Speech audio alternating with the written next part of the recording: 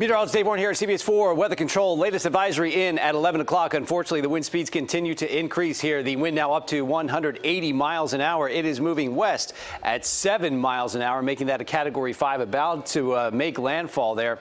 Great Abaco Island, and it continues to move west with the latest track. Now, this is the new track. It just updated Monday morning. Still over the northern Bahamas is a Category 5, but the forecast does have it turning to the north, and this is the new track. It has retreated north just a bit, but again, that storm size, we're looking at tropical storm force winds extending well out from the center of the storm.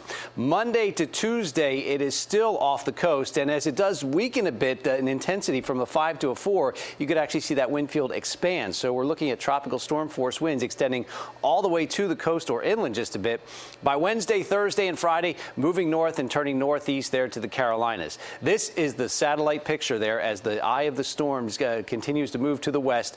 It is still drifting just to the north, gaining latitude there. So as it moves farther north, even though it's moving west, that'll take the strongest impacts with it just to the north. Computer forecasts, they are all in very good agreement that they do begin to turn to the north Monday evening. A few are just a little closer to the coast. We're watching these updates a bit. The storm could wobble a bit, and any slight change in that storm location could drastically change the impacts felt along the coast. A few forecasts actually keep it close to that Florida coast, even right on it, but overall the trend is to keep it just off the coast and moving off there to the northeast. Now we have watches and warnings. Tropical storm watch is now extended inland there towards Lake Okeechobee, inland Metro Broward, coastal Broward, inland Palm Beach County, seeing that tropical storm watch. It does not include Miami-Dade. It's pretty much right at Golden Beach, north to Deerfield Beach. That means conditions are likely that we may see tropical storm conditions. There is the eye wall. That is the strongest part of the storm. Hope Sound there, this great Abaco Island, it continues to move west and actually slowing down. That is the current location.